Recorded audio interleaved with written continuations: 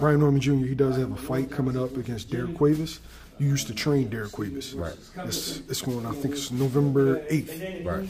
In Norfolk, Virginia. Who wins that fight? I got Derrick by knockout. I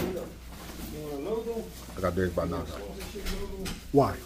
Because Derrick can punch as well, and Derrick has skills. I think Derrick is the better skilled fighter.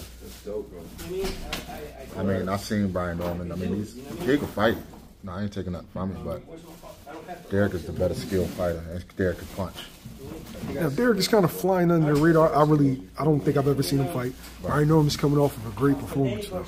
Why are you so confident?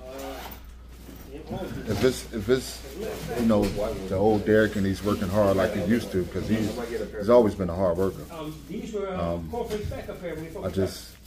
I know what he can do. I know what he can do. I trained him for some time, so I know what he can do. How does that fight play out? Is it middle rounds, late rounds, what? Probably the middle rounds. Middle rounds, right? 8, 9.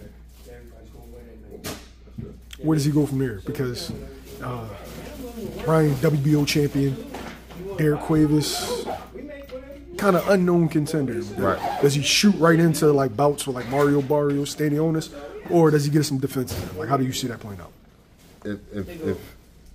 If Brian Norman wins, then he deserves to be on that scene. I mean, same way with Derrick. If Derrick wins, he deserves to be on the scene. But we'll see where that night takes us.